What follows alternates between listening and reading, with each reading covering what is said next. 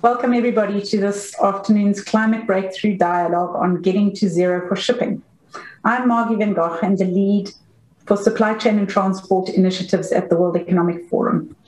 We've heard in earlier conversations today that collaboration between sector peers, investors, local and national policymakers, and civil society is crucial to achieving deep decarbonization and transformational breakthroughs in the early 2020s. This requires clear roadmaps and transparency between now and 2030. Shipping is no exception. An important first step by the International Maritime Organization in 2018 targeted at least a 50% reduction in shipping emissions by 2050.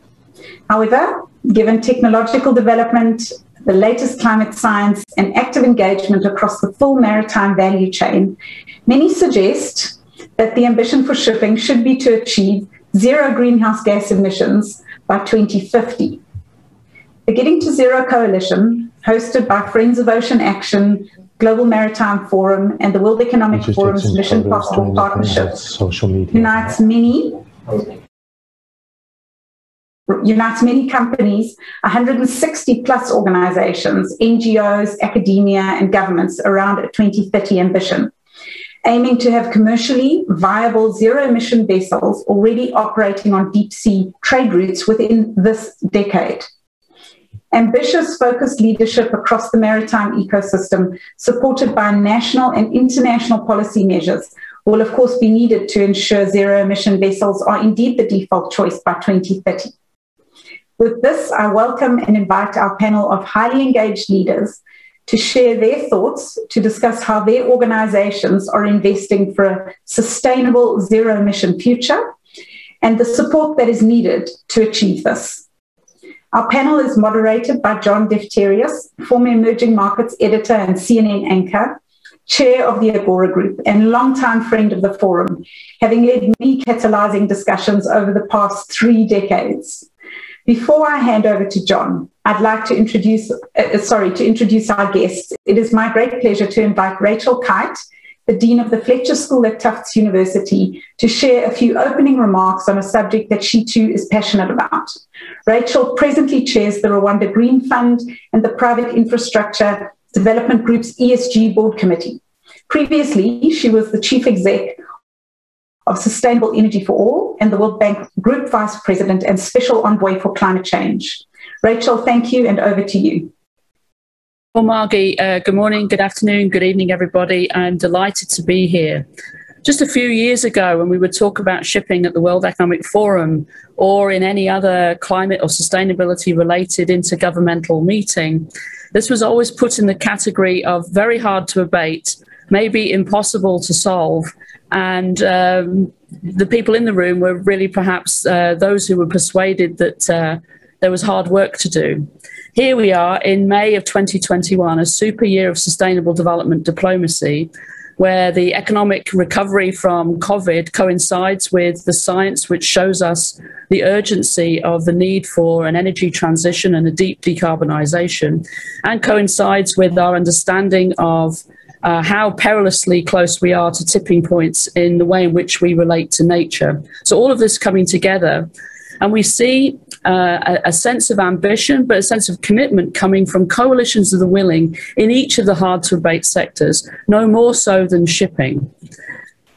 I think it's been very important that the Race to Zero and the climate champions of Chile and the UK have put their weight behind the ambition that's coming forward, in particular the idea that by 2030 we could reach tipping points by achieving 5% of fuels for shipping to be zero emissions. That kind of pragmatism of how far can we get this decade in order to be at net zero in 2050 is important, because it gives a toehold or a grapple hold to all of the different stakeholders that have to be involved. We can see, and we will see on this extraordinary panel, the opportunities for port-to-port relationships, the opportunity for investors if we understand that land-based fuel production is the biggest part of the emissions curve that we have to tackle.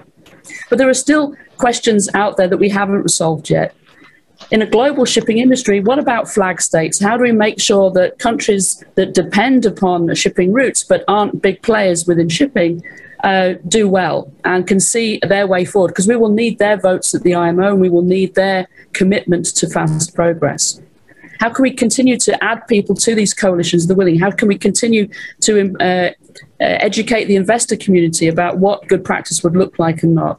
And how can we perhaps have some unilateral action going forward with different shipping routes, maybe for the ammonia and LNG production, that they would only ship on zero emissions vessels? How can parts of the shipping industry go faster, further first, and then bring everybody else along? It's such an exciting time. This could not be a better timed conversation. Over to you, John.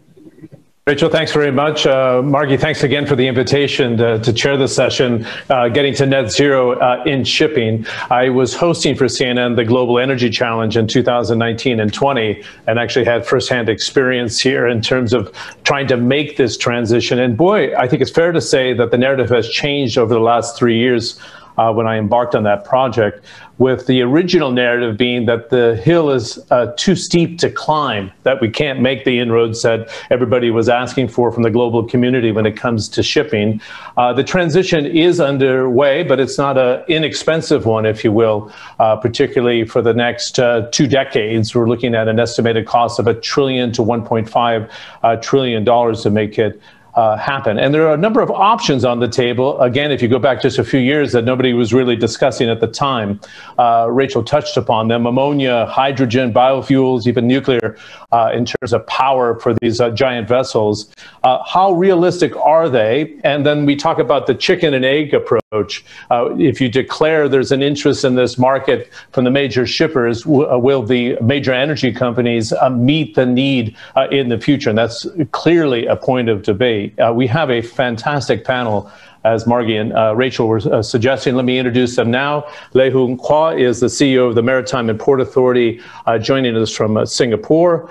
Soren Skou is the Chief Executive Officer of AP Moller Maersk, the Global Logistics Group, joining us from Copenhagen. Dieleman is the Head of Ocean Transportation for the Giant Commodities Trading Group, Cargill. He's joining us from Geneva. And Johannah Christensen is the Managing Director, Head and Projects and Programs for the Global Maritime Forum. She is also joining us from Copenhagen. Before I jump into the debate, we have about 50 minutes to just going to lay out the landscape for us here. We're going to have a Slido chat room there on the platform.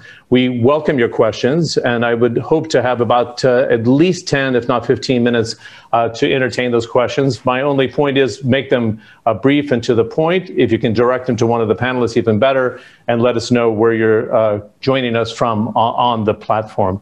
Let me bring in Hoon Quah from Singapore, and to discuss the new Maritime Decarbonization Center that you set up there. How will it, Hoon, address zero carbon vessels, the infrastructure around ports, which is often overlooked, and then this idea I was talking about here, fuel production? What comes here, the chicken or the egg, when it comes to the fuels that will power this industry in the future? Do you want to take it from there? Thanks, John. First of all, I thank the World Economic Forum for giving me the opportunity to speak here. Now, to address John's question, the reason why we actually want to set up this Maritime Decarb Center is because we recognize that climate change is a global challenge which requires global collaboration, and we need solutions. This is particularly true for shipping because it's not just about shipping, it's about the energy transition that's also taking place in parallel, and also about the infrastructure and the port infrastructure that needs to be put in place. So this is one of the recommendations, which is by our International Advisory Panel, which was set up in 2020 with 30 distinguished C-suite leaders. And what we hope to achieve is definitely on 3 areas. First is we actually want to encourage more private-public collaborations. Here, I mean, it's not just about the ship itself, but it's across the whole value chain, as what John, you rightly mentioned, how to get the fuel in, what is the port infrastructure, what is the bunkering standards, what are the safety standards, and then it's to come together into play. It needs to focus definitely on collaboration, and I think we recognize, and that's what we hear very clearly from the shipping community, that it is not one individual or one player who has the solution. So we need to come together to actually share such experiences and allow the solutions to snowball. And more importantly, I think it's really talking about this value chain ecosystem. So when we join in the Castor initiative on ammonia fuel vessel, we aim to come up with the ship by 2023, 2024, and there Singapore is ready to welcome the ammonia ship to do bunkering. I think that is the type of value chain ecosystem that is required. Now, the Decarb Center is not just seen as solo. It has to collaborate with other decarbonization centers. Perhaps later, Soren can speak more about it, because there is the Towards Zero Carbon Center, which the MERS has also set up. And together, I think in Singapore, with the different players together, we hope that we can contribute at least to the safety standards, bunkering standards, which are common sort of a game field for everyone, and help to level up everybody towards global shipping. Yeah. Okay, thanks, Hoon, for being so direct and to the point. You raised the idea of a public-private collaboration, and let me bring in Soren Skou here from AP Moller Maersk. Can governments set up a framework, and particularly in this march to COP26, would you suggest, Soren, to facilitate the transition? And I don't want to suggest pick winners when I talked about those energy examples in my opening comments, but to give a roadmap here and even a policy apparatus to make this transition accelerate in a timely fashion. Yeah, I certainly believe that we can get some help from governments. Actually, I'll be quite blunt by saying that today business is ahead of governments on this agenda. We need more sense of urgency, frankly. Obviously, fossil fuels are quite cheap. They're easily available, very reliable, easy to get, and frankly, that's tough competition for green fuels. And therefore, we need more more regulation that can start to ensure that we actually have availability of green fuels. Rachel already referred to this in her opening remarks, but we have some important dates coming up this year in IMO, and IMO, in our view, needs to deliver a market-based measure by 2025 that can be implemented in the second half of this decade. It needs to be at a reasonable level that actually tries to level the playing field between much more expensive green fuels and fossil fuels. But it also have to, very, very importantly, to include all greenhouse gases, and it has to consider the full life cycle of the fuel. Then I think we will start to push further ahead when it comes to getting new green fuels into the market. We and Singapore and others are working on the technical aspects on the ships, and what it takes to run on green methanol and what it takes to run on green ammonia. I'm actually confident now, having worked on this agenda for 2.5 years, that we will solve the technical problems. Actually, those are getting to a point where we clearly understand what the issues are and also what the solutions are likely to be. The next, if you will, stage on the journey, that is actually figuring out how to make the green fuels available. Okay, thanks, Soren, very much. You talked about this basket of fuels and this gap. I was going to suggest the terminology that we have in the UK in the underground system, mind the gap. What do we do, would you suggest, Jan, at this stage from a cargo perspective to address the gap? Is that the role of government to say, okay, we do need to finance this transition because of the gap between the hydrocarbon fuels in the market today and the green basket, if you will, that's coming to the market? What needs to be done in the transition near term to accelerate adoption? Well, thanks for that, and thanks for having me. And I think some of it is also very much linked to what Soren said and what Hoon said earlier. I think it's a basket of things that needs to happen. And I think we all need to keep on focusing on efficiencies, because every trip of efficiency is going to make the problem smaller going forward. So I would really see us keep on going on that. And ourselves, we've been very much involved in wind technology, which we all know is not going to be the zero carbon solution, but it will help at least to reduce the problem problem, and the green premium, or as the mind the gap, as you call it. So I think that is one. I think the other thing is things like the institute that was talked about earlier, is the collaboration, because the technology, I fully agree with Soren, is going to be available, but how are we going to scale this? And the scaling is going to be the big issue. And I think if you really want to scale it, you are going to come back to policy, where putting a price on carbon and leveling the playing field between those fuels is absolutely needed to really make the next step in this. But I think it's a mix of things, and the private sector is doing its bit. I clearly see that, and I think it's now also up to governments and the IMO to weigh in. Okay, Jan, very quick follow-up. I've heard from others in the industry that the IMO was being a little bit too conservative initially with the targets. Is that a fair comment here? And there's a kind of wake-up call to the industry to step on the pedal here and be more aggressive? Yeah, I do think you need to put things in perspective. And it was said earlier on, 5 years ago, I think there was a lot of noises saying that shipping should be completely excluded of this topic.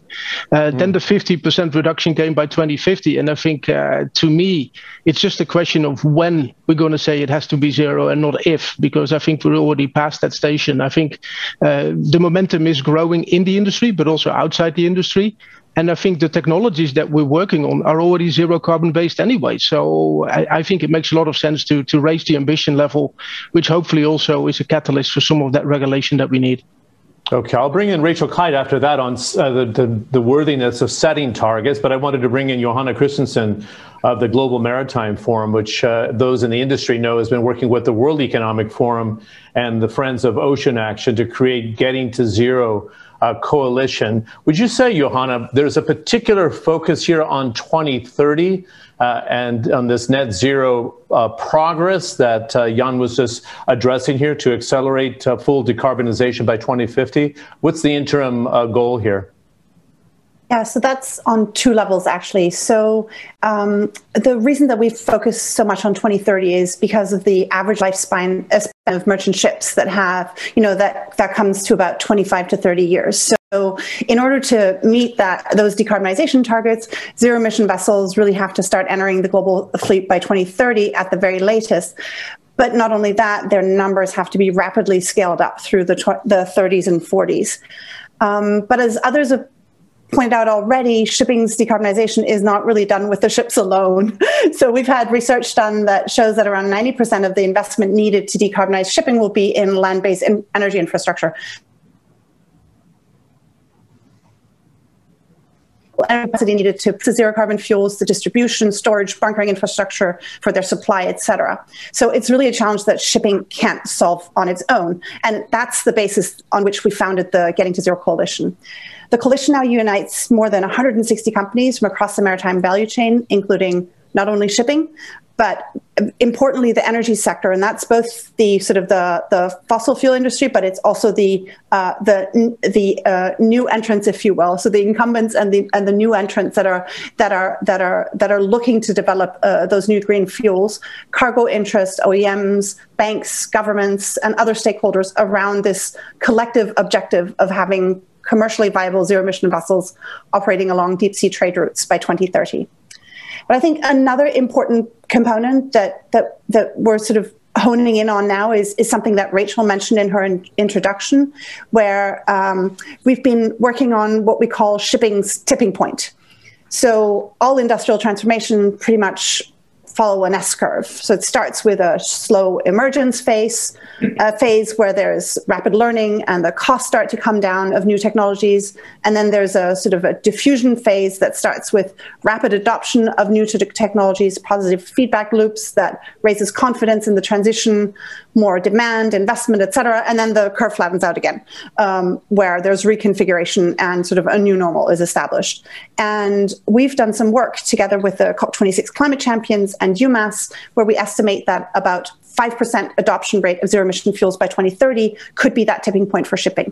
So that's a sort of a more specific goal that we're working towards. And there are some really specific ways that could be achieved. I mean, we've already heard from Soren that container shipping is a front runner. They're close to the end consumers, so where the pressure is likely to be the greatest, but also where the conditions are maybe there to pass on some of the higher costs of those fuels to the end consumer. they also trade in a way that means that with relatively few ports and routes, that accounts for a larger share of volume, so that makes it relatively easier. I'd say relatively, and I hope Soren agrees. Soren has a much harder job than I do. And then there are other sort of more niche trades that could make up some of that difference. So, or some of that 5%. That's ammonia and LPG tankers that are also, they already have the storage and systems and crew well adapted to these new fuels. And there are other sorts of niche international routes that could really have good enabling conditions to be first movers. So that's really where we're honing in. How can we get those first movers going at scale so that we can reach that 5% target? Okay, Johannah, thanks very much for the comprehensive outlook here, both near and medium term. Rachel, I wanted to bring you back in about this idea of assisting the industry by setting concrete targets. Would this accelerate the development of the fuels that we've been talking about here and push this industry along in the right direction?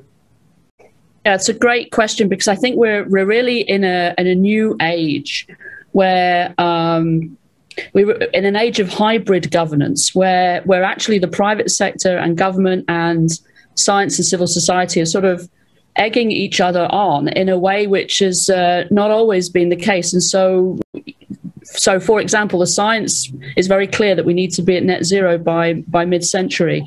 That then gets understood by companies who have got long-range investment R&D decisions to be made. So why would you be investing in something that's going to be obsolete? You need to be positioned for success.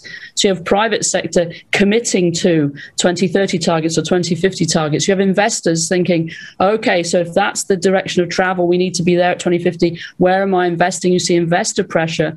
And then you see the public policy not enabling that race to zero, but people setting targets anyway. And so I think where we have a situation now where the public policy internationally, that means the IMO, domestically, that's different governments, are going to have to lay the policy path so that people can race really quickly. And that means effective pricing. It means making some bets on green hydrogen and ammonia, especially around port infrastructure.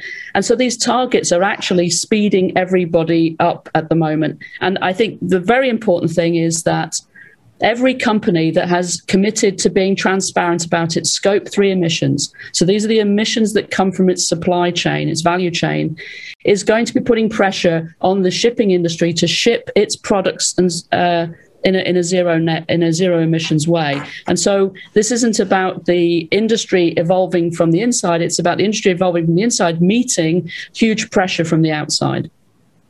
Well, that's an excellent point, Rachel, and thanks for that.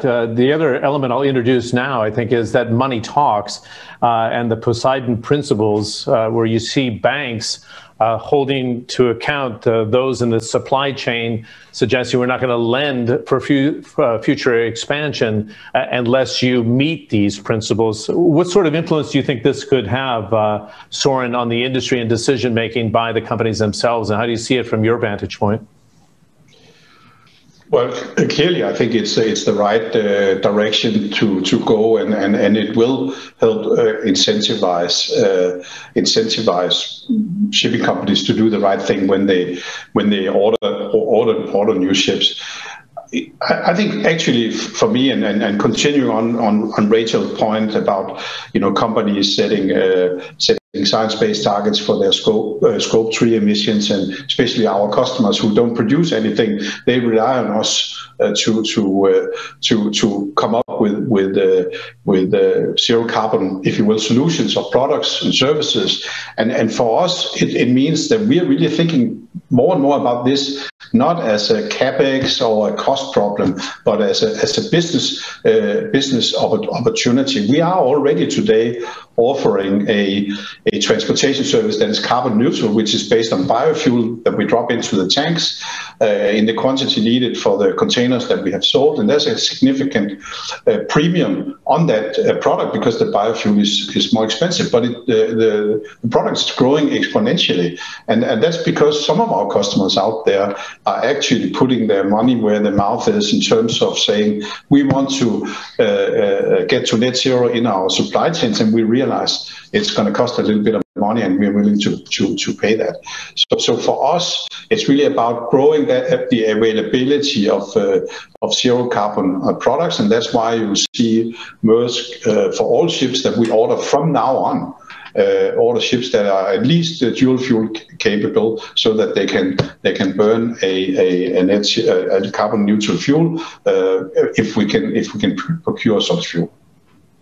Okay, thanks very much for that, Soren. Hoon, I'd love to get your thoughts, because you have the Decarbonization Center in Singapore. We know that there's one in Copenhagen, which Johannah can address as well. How dependent, though, is the industry on research and development at an accelerated pace? So you look at the take-up of the electric vehicle. Again, if I had that conversation, 5-6 years ago, people would say you're nuts. Now we see all the major manufacturers with an EV in the fleet. How does this apply to shipping, Hoon?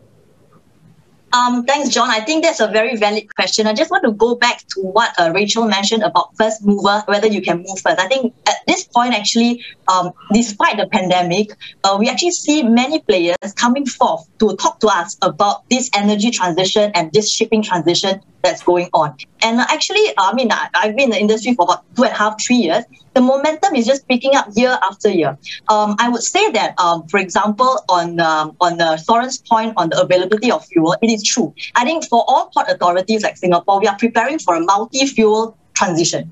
In the transition, I think there will be a few different types of fuels because different companies are going to test bait with different fuels. So there's ammonia, there's LNG that is already established, there's biofuel, there's some who are going for carbon capture.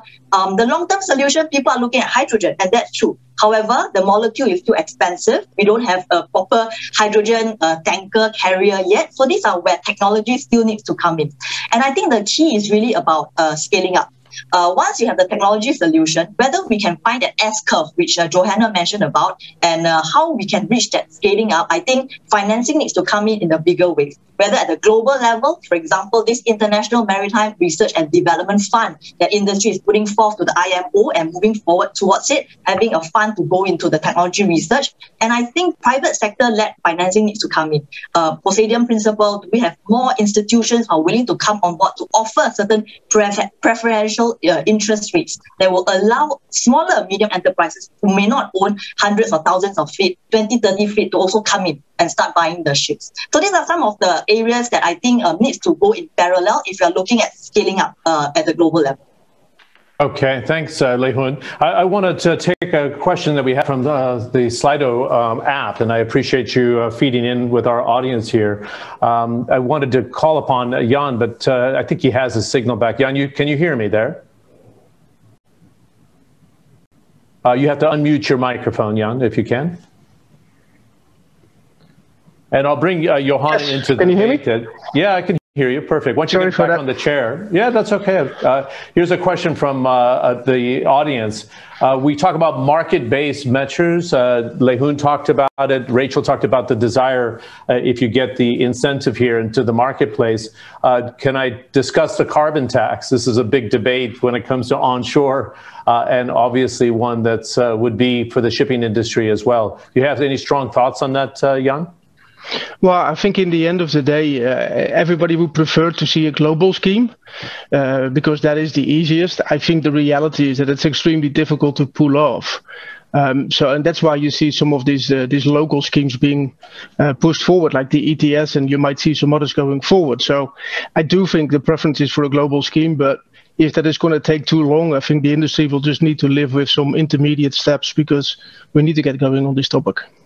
Okay, Johannah, please, from a trade association discussion point, is this the time for the global carbon tax in the industry? It's been bantied about, as you know, for at least a decade. And I thought I saw momentum going back 2 years ago, but it hasn't come to the fore.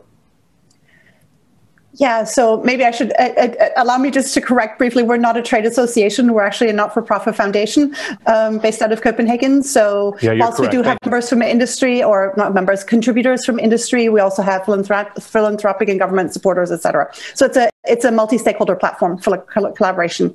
And yes, I agree. There needs to be, so there are a couple of different things that need to happen in, preferably to Jan's point at the IMO, but there are other avenues to achieve that kind of the closing of the cost gap, if you will. Rachel already mentioned like a clear direction of travel towards to zero emissions. So in other words, making sure that the targets at the IMO are well aligned with the targets that have been set at a global level through the Paris Agreement and that are science aligned, right? So that's the first piece. The carbon tax issues. So some kind of, we should say some kind of market-based measure. Carbon tax is certainly one avenue for that, but one that really comes close to closing that cost gap. And, to instill confidence in the entire maritime value chain that the transition is going to be possible and that we're going to be able to pay for it, right? So, and that it's going to be commercially possible to do this and that we can do that ramp up phase in the 30s especially. And there's a way to bring down the cost or the price of it's sort of the tax, if you will.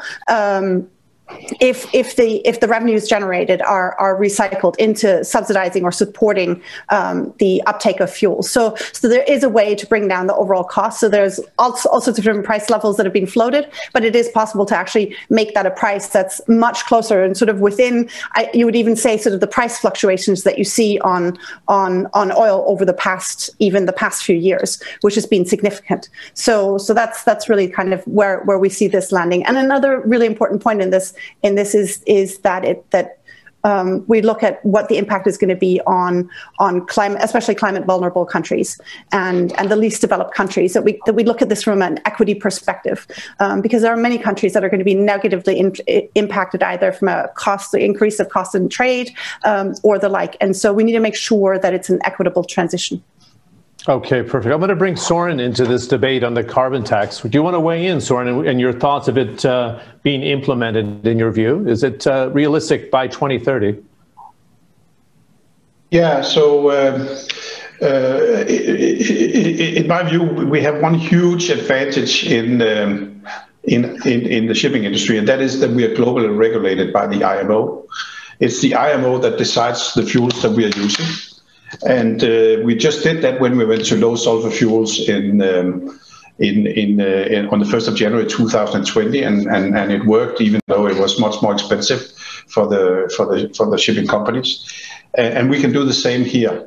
So that means that we can create regulation that creates a global level playing field, and that is, many other industries do not have that opportunity. So we need to use IMO as a vehicle to get a level playing field and to take regulatory measures that will help us get to a new fuel, and that includes, in my view, a carbon tax, or what I call a market-based measure. We can start talking about that now because we have line of sight to what the alternatives are to the current fuels that we use. 2 years ago, 3 years ago, we were not keen on a market-based measure because we didn't know what it could push us to. But today we're starting to have the point that we actually know what the solutions could be. It's going to be some kind of combination between methanol or an ammonia, and we know it's going to be more expensive, and therefore a carbon tax is starting to make sense for us, and we're calling for that to get implemented in the second half of that decade to help push us towards the right kinds of fuels.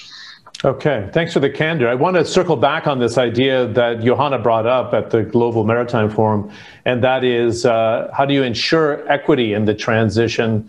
And, as an emerging markets editor for CNN, I had traveled to different corners of the world looking at port operations and economic parks linked to the maritime trade. and if it's not handled well, the damage it could cause. Rachel, you have any thoughts on this? And then let's get Hoon to weigh in as well. How do you ensure equity at the same time accelerate this move to zero emissions, in your view? I think this really goes to the heart of the IMO role, because what the IMO should be doing now, and of course the IMO is made up of its member states, so it's not a separate body, it's made up of its member states, but we need the IMO to sort of tilt the playing field towards faster decarbonisation, but also to equity, which means the technical support to developing countries so that they can know how to use especially if they're flag states, they have all kinds of powers and ways in which they can incentivize ships under their flags to be best in class. They have all kinds of ways in which they could potentially innovate so that they are demanding zero emissions vessels under their flags or in their territories or in their waters. But they're going to need technical support to be able to do that. So levy taxes or levy prices on fuels, take some of that and use that as a fund to help developing countries benefit from this race to zero, rather than thinking that they are going to be punished by it. So I think that there are many other little, sort of intricate things that the IMO could do, but that we need to start doing it now so that everybody sees that they have a stake in this and that everybody will benefit from it. Okay. Was it a mistake, Rachel, for the IMO to suggest an initial target of 2100? I mean, people kind of raised their eyebrows and said, the game will be over if we don't accelerate this process in the industry. And I'm listening to the narrative of Soren and Jan Hoon in the industry, Johannah from the Global Maritime Forum's view on this. Is the IMO waking up to the fact that the world wants action at a much faster pace? Well, 2100 is, I think you could consider it a political target, not a science-based target. And I think we're in an era where consensus is being weaponized to sort of undershoot where we need to be. But the thing about targets is that they can be revised. And we're seeing in many other areas of the transition and transformation that those targets are being ratcheted up. So I would expect at some point this needs to be ratcheted up, especially as people have confidence that we do actually know how to get there.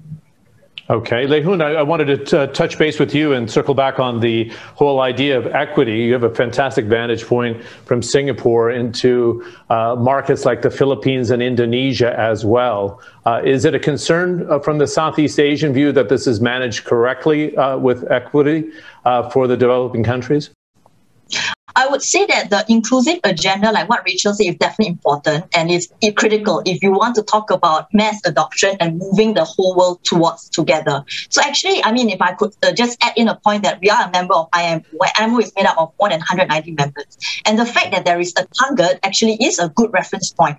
And it has generated quite a lot of momentum in terms of private sector and also quite a number of discussions within IMO itself, whether it's about energy efficiency for a start. We have already come up with an index. And then moving forward, what are some of the market-based mechanisms? So these are some of the proposals which are on the table for member states to discuss. Now, what we need now is actually to see, like what Rachel mentioned, how do we bring other member states along? And that requires technical support and that requires sharing of information. So, for example, together with the IMO Secretariat, we developed this next-gen mechanism and platform. What we want is to build a platform so that we can have not just the private sector players, but also member states, port authorities to come and share some of our experiences and help level each other up. And these are the type of capability development and technical support which will be very helpful to help level up different countries, whether it's Southeast Asia, Africa, or other parts of the world. And I think this is something which we need to continue to work on, because the least you want is to have member states feeling very left out and that you are not able to go along with it. And the key is whoever can go faster should be willing and as much as possible share the wisdom, share the knowledge, and actually fund and get things going. Okay, thanks, Hoon. Another question from our audience, and we appreciate them. This is pertinent to our discussion that we're having now. What is the role of the value chain actors and the shippers in the short term? And this could kind of unlock that quandary of where the demand comes from in the future. How can that help overcome the chicken and egg scenario that we talked about before? Johannah raised it, so did Rachel. Jan Dieleman from Cargill, do you want to jump into the debate on that side, the entire value chain and the pressure coming from that? Yeah, no, and I think it's a very good question, and I think there's been an initiative launched under the Global Maritime Forum as well, where I've been heavily involved. Is the whole Sea Cargo Charter, which is really trying to create transparency around the topic. And I think what we've been lacking in the industry is also the transparency on emissions, and everybody's starting to talk the same language. And I think that has been a really good starting point to really look at end-to-end in the value chain. Where are some of the issues? Where are some of the opportunities? And I think that is a very good first step, at least, to show a little bit more and shine a little bit of a light in the industry what the levers are. And I think that has been a good starting point for us in looking at the whole value chain and not just the shipping piece, I would say. Okay, Soren, what's your view from the APO Maersk on this? But I think, frankly, we are beyond the chicken and egg situation in our case, because we already have ordered our first ship that is going to run on a green fuel, and we have said that every ship that we order from now on will have to be capable of running on a green fuel. So we're creating that demand now. We are scratching our heads trying to figure out how to satisfy it. But I'm sure that we're going to get there. And as we discussed before, we are seeing in the container sector where the customers, if you will, are all the global brands that you can think of that sell to consumers. That we're seeing customer demand for zero carbon products, and we're seeing also a willingness to pay a premium for that demand. I think that we will see a significant growth in this demand in the coming years. Almost half of our top 200 customers have now set science-based targets, and they will need our help to deliver on those science-based targets. So that's really where we are. We're beyond the chicken and egg. We see this as a market opportunity, not a cost problem. Okay, Soren, thanks very much. I'm going to drill down and just open the floor up to everybody here in the boxes on this. And how do you get a common standard? Hoon, you were talking about transparency and the need for transparency. How do you set the level playing field here for the developed and developing world regionally, seen like to like, Asia to Europe and the United States, and then going south to Africa and Latin America? How do you get that common standard, Hoon? Is that the IMO responsibility? I mean, it has to be a global discussion and global initiative. So IMO has already proposals that's on the table, and we need to continue to discuss that as member states. But one actually fundamental is really carbon accounting. I think that's where you need a common metrics in terms of accounting for carbon, and therefore you can talk about carbon credits and carbon exchange. So, for example, in Singapore, we are actually trying to set up a climate impact exchange where you can actually exchange a carbon credit. So that's one of the few areas we need to look at. Actually, I wanted to go back to the question, topic on energy, the value chain ecosystem. We've been talking, in fact, quite a number of energy companies have been approaching us, and actually there is quite strong interest there to try to align to where the demand is. In fact, many of them, they actually tell us that they have tanks. They are actually interested to convert their tanks to take in new energy. But what energy, whether it's ammonia, methanol, ethanol, biofuel, is something which I think they are in the process of making decision, which is why the value chain ecosystem, the question from the audience is actually very important. You need to form as many of them as possible so that you can generate the demand. And therefore, your energy companies will then move along with us and actually have the demand and energy in place. Okay. This is a natural follow-up to that. Who pays the bill for this? Soren said that consumers are very sensitive now. It was almost out of sight, out of mind, the shipping industry, to the mind of the consumer. But because of the awareness and the march to 2050 and the Paris Climate Agreement and COP26 in November this year in Glasgow, is there a willingness by the consumer to actually pay more at the till for their products? Has anybody done a gauge of that? Johannah, what's the debate within the Global Maritime Forum? Is there resilience amongst the consumer after coming out of a global pandemic, which is not over yet? Well, I think we need to bear in mind that at the end of the consumer, actually the cost is tiny. So there's lots of different studies that have been done on this, but we're talking cents on the dollar, right? So it's a really, so while the cost at Soren's end for a shipping company in terms of the cost of the fuels is substantial, at the sort of the end of where we're talking about whether it's sneakers or electronic products or whatever it may be, the additional cost is actually minimal, and thus we think it's something that the consumer can actually bear, and that's where there's only a tiny difference. So that's not something that worries us. I think one also needs to bear in mind the huge, to Lei Hoon's point, the huge market opportunity that we have here.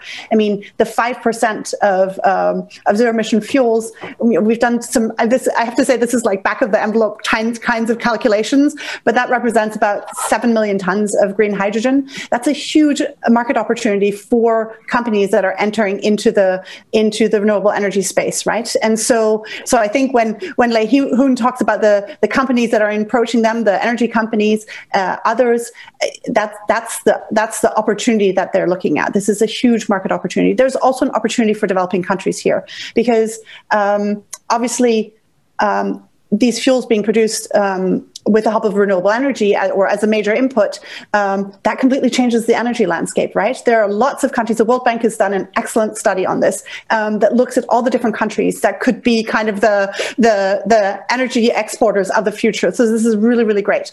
There are a huge amount of opportunity there, and that's in all sorts of different countries. It's middle-income countries, it's lower-income countries. So there's a really great opportunity to be explored there.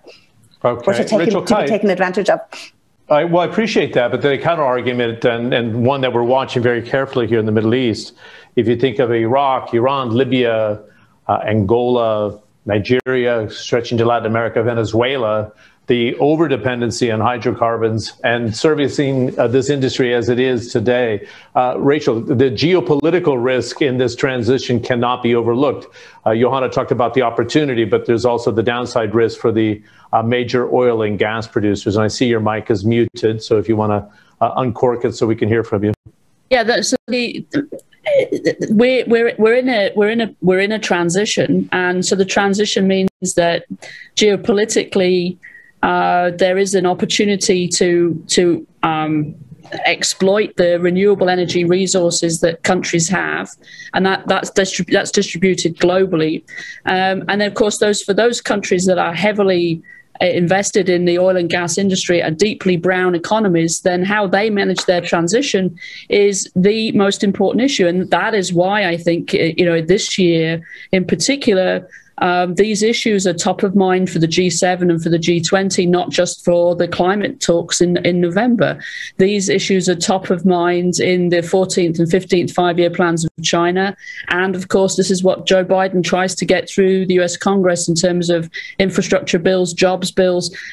Climate runs all the way through domestic economic reforms and sort of geopolitics. So we're in a multilateral age with a great power rivalry, China and the US. How that great power rivalry works in a decarbonized energy system, how multilateralism works as we deeply decarbonize is top of mind. Of course, for shipping, as part of the connective tissue and part of the world trading system, that too comes to the fore. So I don't think that it's there are going to be winners and losers as we move from a fossil fuel economy to a decarbonized economy. But who wins, how coughly and how big of a win, I think is still to be found out, because countries are each country is in the path of its transition right now, and there are opportunities to pivot quickly away from fossil fuels, even for the most deeply carbonized societies. Okay, thanks, Rachel, for that. I know here in the UAE, for example, on the East Coast in Fujairah, I think it's Uniper and Neutral Fuels are experimenting with biofuels. And I wanted to get Soren's view and Jan's view about, in our last 6-7 minutes together here, where's the innovation coming from? What bets are you making as chief executives and senior officials within your organization? Soren, did biofuels have a real chance here because of the cost that we see today, or can the innovation drive that cost down? What are your thoughts? I mean, biofuels actually would be the perfect solution for us, because we can mix biofuels into the fuels that we already use today, and thereby ramp up, if you will, the usage of it. And price-wise, it's also quite manageable. I think to follow up on that question, if we double the fuel cost for Bersk, then we add $4 billion to our fuel bill. That's a lot of money. But if you start doing the math on the actual finished products, it's nothing. A container can take 30,000 pair of sneakers. So that means you're paying 6 cents more for sneakers or whatever for the extra fuel. So I think that part is quite reasonable. The problem with biofuels is that nobody thinks it's scalable, that we will be able to produce the quantities that we would actually need. We are using biofuel today in our eco delivery product, and we think we can scale it this year and next year, maybe also if we are good at procuring. But over time, we need something that can deliver much bigger volumes, and there we need the electro or the e-fuels or power track fuels or whatever you call them, such as methanol and ammonia. Okay, good. Jan, did you want to weigh in on this innovation, what you're excited about? And Hoon, I'd love to hear from you on this as well. Well, I think what Soren said was spot on. I think biofuels have a role to play, especially in the transition. I think the problem is the scalability, the availability. What it does, you get the whole food for energy debate potentially. So there's a lot of knock-on discussions here as well. So they absolutely have a role to play. But if we really want to decarbonize and scale that, we have to go to the zero carbon fuels, and I think that is the real path forward. Okay, Hoon? Yeah, same views as Soren and Jan. Biofuel technically is the easiest to convert, but in terms of availability and also in terms of competition with aviation, like should aviation pick up after the pandemic? Because aviation tends to also is also looking at biofuel as one of the sustainable fuel that they can use. Then after, of course, we can talk about ammonia, but toxicity is a bit high. So in terms of infrastructure and port side of investment, is a bit more tricky. Hydrogen, I said earlier, it's really something which I think in the medium and long term, people are really looking at it. Question is, how do we overcome the shipping of hydrogen, the issues, and how do you have be able to produce green hydrogen, for example, in an economical manner? So yeah, we are preparing. Singapore is preparing for a multi-fuel bunkering transition, and I think it's a fact, it's a reality. We just have to prepare for that and have different bunkering standards in the meantime, while waiting for that 2050 solution to come in. Okay, thanks for that. There's been a lot of announcements recently about zero carbon vessels, and I had a chance to actually do some stories on in the last year. A lot of demonstration projects, if you will. Do we expect more of it, and how do we go beyond the headlines of somebody saying, wow, that's interesting, but is it going to be pervasive in the industry? Johannah, what are your views on that in terms of the innovation of zero carbon vessels?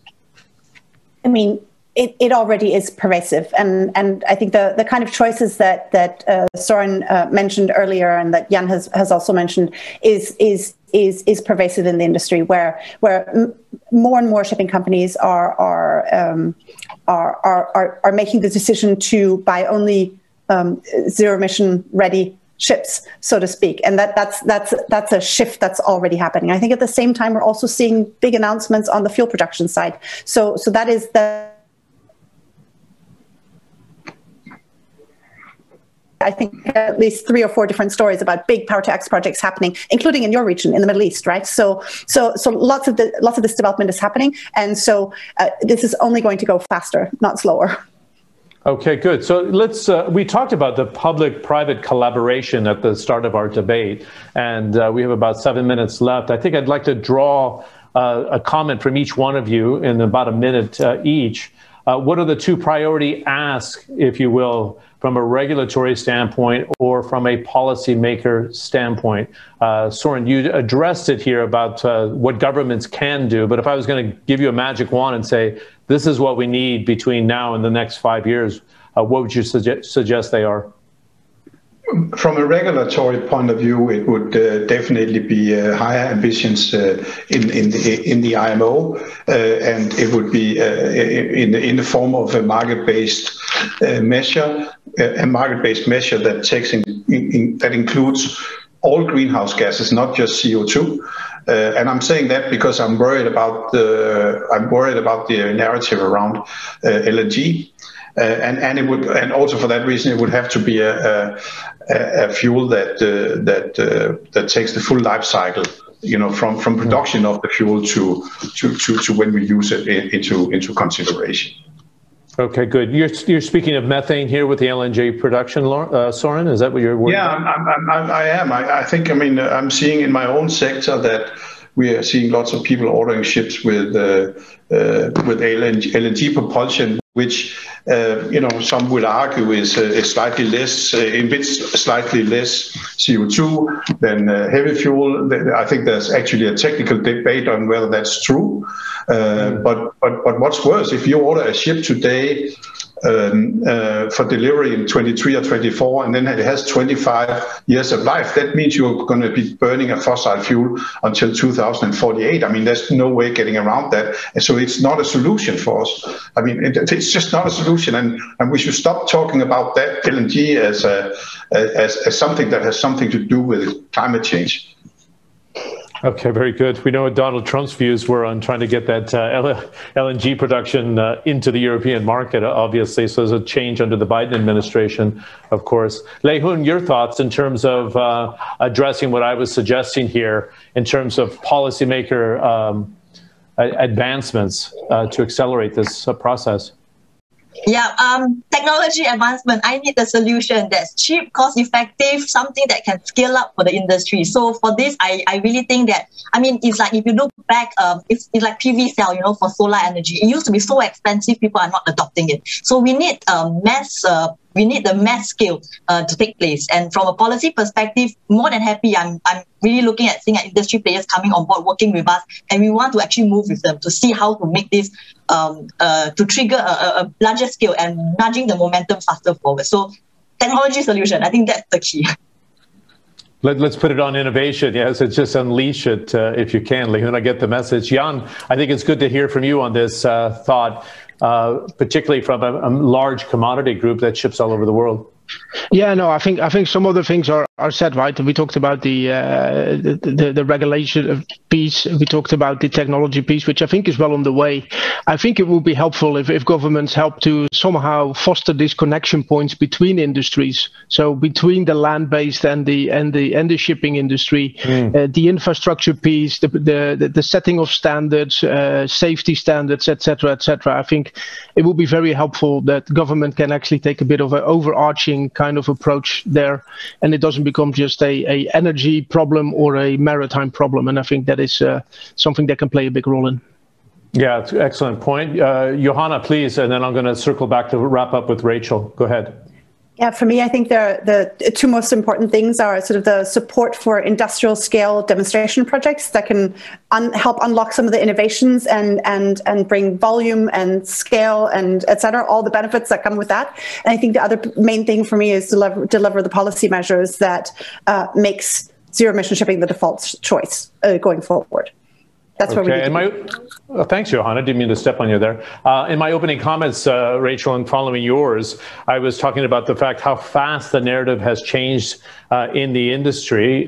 You're a observer here of the industry and what has changed over the last 3 or 4 years. Are you satisfied with the pace of the debate that we're having today? We had very candid answers from Soren when we have to revisit LNG and the entire energy chain when making decisions for the next quarter century. How do you see this industry shaping up at the pace that you would like to see? Well, I think what's exciting about now is that we have leaders in terms of ship owners, we have leaders in terms of ship builders, we have leaders in terms of port authorities, we have leaders in terms of the fuel production companies, we have leaders on the consumer end of it. So at every point of the value chain, there are now leaders and who are pushing the debate forward. And now really policy needs to catch up a little bit. So we need much more R&D investment. Absolutely. We need a focus on efficiency. Everything inland has got to be electrified. So set the standards that push that, and then set the standards for fuel emissions so that drives point-to-point innovation. And I think there's no reason why we can't get there. But I mean, from 5 years ago where there were a few leaders in the industry, but now to see in every part of the value chain leadership, I think we need to push the public policy and the international cooperation pretty hard now. Okay, thanks very much. Rachel Kyte joining us from Fletcher School, Soren Skou from AP Moller Maersk, Hoon Quah again from Singapore and the Maritime and Port Authority there as the Chief Executive Officer. Young Dieleman, thanks for staying with us even when you had that technical problem at the start. You hopped right back in, joining us from Geneva with Cargill, and Johannah Christensen, the Managing Director for the Global Maritime Forum, joining us from Copenhagen. Margie van Gogh, thanks for the invitation again to the World Economic Forum, and I'm glad to see the debate moving more rapidly, and as Rachel was suggesting there, it's the leaders now setting the pace. Again, I've been following this kind of closely for the last 5 years, and it's changing quickly, and let's hope it gets accelerated as we go towards Glasgow at the end of the year. Also, a thanks to the technical team behind and the editorial team at the World Economic Forum. The support's been fantastic. And last but not least, to our audience, very provoking questions which fostered the debate and the candor that we've had over the last 55 minutes. Thanks again for joining us.